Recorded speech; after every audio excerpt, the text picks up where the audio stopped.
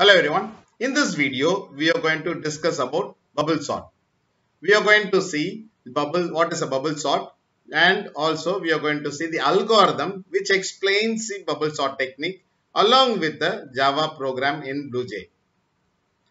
So before going to bubble sort algorithm, we are going to see some points to be noted. It is the most widely used for sorting elements in a single dimensional array. So it is very popular and it is most widely used sorting technique. The array is sequentially scanned several times. So it starts from the first element, it goes on scanning the elements one by two elements at a time, and then it goes in sequential order, and it goes on continuing this process several times. The pair of consecutive elements are compared and interchanged. So every time it will take two numbers and it will compare it, and if the value, if the condition is true, it will interchange the value. That means if the values to be swapped, it will be done. Okay, it is easy. It is an easy technique, but it consumes lot of time since it takes two numbers and checks from the beginning. Okay, it goes on till the end. Okay, it will consume lot of time to complete the full set of sorting. Now we are going to see the algorithm, that is the technique which is used, okay, here in bubble sort. So you can see a list of elements available. You can see some boxes are given, that is nothing but the elements available in an array, and the index values are given on top, that is 0 to 4. Okay, that means you got 5 elements. So you are going to illustrate with this 5 elements. So now we are going to start with the outer loop, that is the first iteration. So elements, how it look like. So this is the order in which the first before the first iteration starts, and what happens after the first iteration. So you're going to see that.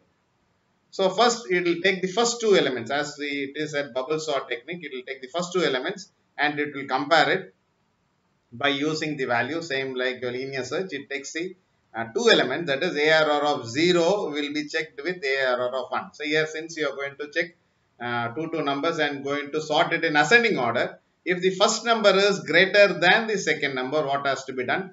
Okay, so first number is greater than the second number. So ARR of 0 greater than ARR of 1. So here it is true. Actually the conditions, 7 is greater than 2. So it is true. So what has to be done is you have to swap the values. So that means the second element will go on to the first place and the first element will go on to the second place. So this is the first iteration of inner loop. Now after this, what happens is it will take to the next two pairs, that is it will take the ARR of 1 and the element which is stored in ARR of 1 and ARR of 2. So again you are checking the same condition. ARR of 1 is greater than ARR of 2. That means the element present here is 7 and 6. 7 is greater than 6. So that is a condition. Again it is true. So since it is true, you have to swap the values. So you can see that the values are swapped. Okay. Then the next iteration, that is in a loop of iteration, it will go on to the next set of elements. Okay, to a pair of elements, that is 7 and 3. That is ARR of 2 and ARR of 3. So ARR of 2 is greater than ARR of 3. That means 7 is greater than 3. So since it is true, again what you have to do is you have to swap the values. Okay, and then you will go on to the last two values, that is last two pairs, 3 and 4. So ARR of 3 greater than ARR of 4, that is 7 is greater than 1. So again the condition is true. Since the condition is true, what you are going to do is you are going to swap the elements. Okay, so this is the end of the first iteration. Okay, so once the first iteration is completed, you can notice one thing. 7 was positioned in the beginning, and you can see it is positioned at the last element, that is pushed on to the last element after the first iteration. So if you take any array elements, the highest value, okay, the largest value will move on to the last position after the first iteration. That means it's already been pushed to the last. So that means you no need to execute it again. So you no need to worry about the last element. That is the meaning. So you are going to the second that is second iteration of the outer loop. So inner loop is completed. Now you are going to the outer loop, second iteration of outer loop. Here you can see that 7 has been disabled. That means the last element you are not going to bother about it. Okay. So you are going to bother about the previous elements which has to be sorted again. So here what you are going to do is you are going to take the first two elements, and again you are going to do the same thing. Okay, you are going to compare error of 0 with error of 1, that is 2 is greater than 6. Okay, now here you can see the condition is false. Since the condition is false, you are not going to swap. Okay, it is already in order, so you are not going to swap. So it will automatically move on to the next two values, that is 6 and 3. Okay, the element position here is the position value is 1 and 2. So error of 1 is compared with error of 2. That means 6 is greater than 3. Here the condition is true. So since the condition is true, you are going to swap the values. Okay, so this is what is happening. Okay, after this you are going to move on to the next element. Okay, next two element, that is 2 and 3. So error of 2 is compared with error of 3. It is 6 is greater than 1. So again the condition is true again. So since the condition is true, it will swap the elements. Okay. So this is the after end of the second iteration. Okay, the position values will be like this. Now since we already discussed that this last element is not going to be touched because it's already you have pushed the highest, okay, the largest element to the end. So you're not going to check it again. So you're going to stop the iteration here itself.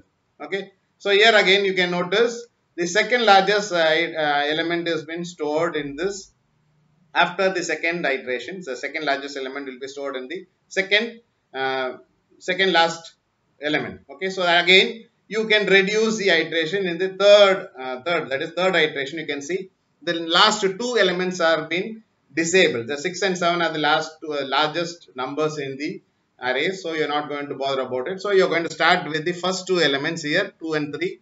You're going to check the condition. Error of 0 is greater than error of 1, that is 2 is greater than 3. The condition is false. Since it is already in order, you are not going to swap it.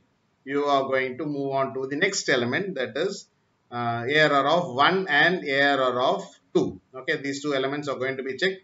So now you are going to see that the value 3 is greater than 1, so it is true. So since it is true, it will interchange, that is swap. Okay, so once it is done, you know that after the end of the third iteration, you can see the third largest element is moved on to the third from the last third position. So that means your next iteration you are going to disable the three numbers. Okay, then a fourth iteration you can see only two numbers has to be checked here. Okay, that is actually 0 and 1. So the first two elements. So you are going to check error of 0 is greater than error of 1, that is 2 is greater than 1. So if it is true, what you are going to do is you are going to swap the elements. Now you can see that at the end of the fourth iteration, okay, since you have 5 elements, okay, you will have only 4 iterations available, right? One less iteration will be taken place for the outer loop. Okay, so now once that fourth iteration is completed, you can see that elements all in order, right? It is already in order. Okay, so you can note down that outer loop works only one less iteration. The reason for it is the number of elements is 5. The outer loop iteration works only 4 times. You had already witnessed why it is. Okay, so you can reduce the compilation time. That is the execution time will be reduced every time.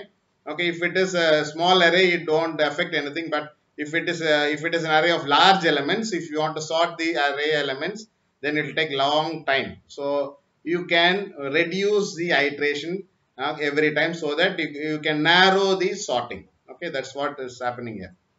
Now, in BlueJ, before going to execute, we are going to execute the program. We are going to explain you the sorting, that is bubble sort technique alone first. So we are going to execute, that is explain you the loop statements, and then you will move on to execution of the program. So first loop you can see for that is outer loop for int I equal to 0, I lesser than ARR of length minus 1, I plus plus. Here why you use ARR of length minus 1 is already we said if you have 5 elements, it is going to execute only 4 times. Okay, so outer loop will be executing only 4 times. That's the reason you have put that minus 1. So 0 to 5 will be changed to 0 to 4. Okay, I lesser than 0 to 4. That means it will execute only 4 that is 4 iteration. Now you are going to open the curly braces for the outer loop. Now the inner loop says if for int j equal to 0, j lesser than ARR of length minus I minus 1.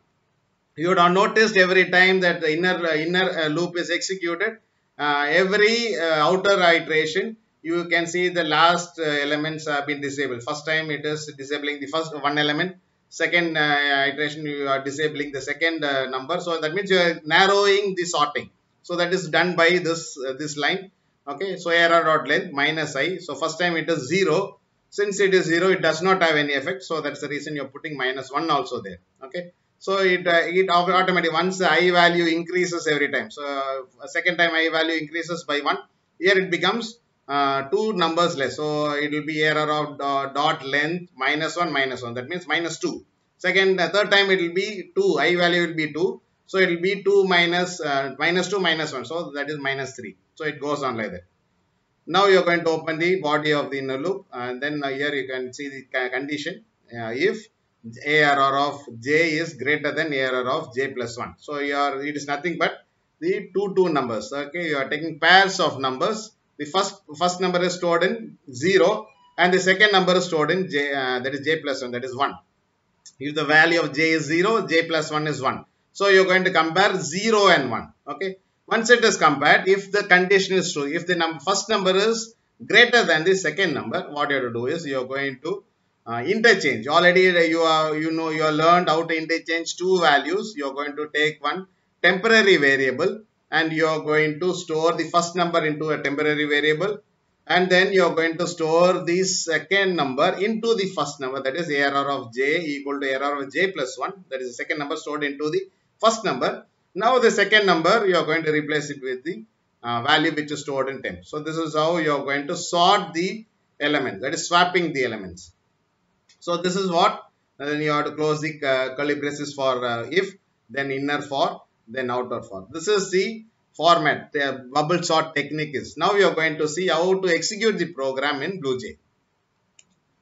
Now I created a bubble sort program here. So already we explained you the sorting technique.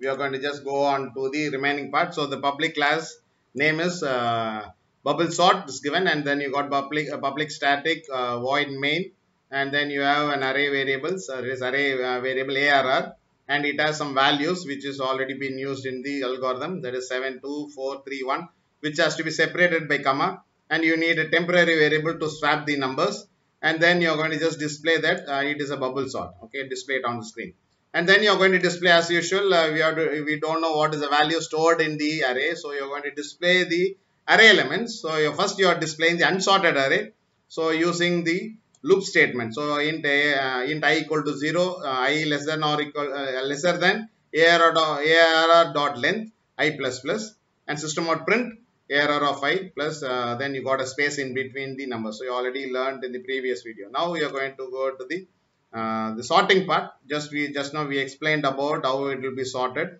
Then finally you are going to display the sorted array. Okay, so system out print sorted array int I equal to 0, I lesser than ARR of length I plus plus. So loop is same, and then you are going to display the array variables. Now it is in sorted order. So you are going to compile this program. So no syntax errors, you are going to execute it. Since the values are already stored, you can see that bubble sort title has been displayed, unsorted array. This is the actual values stored in array. After the values are sorted, you can see it is arranged in ascending order. Hope you understood this video. We'll meet you in the next video. Till then, thank you.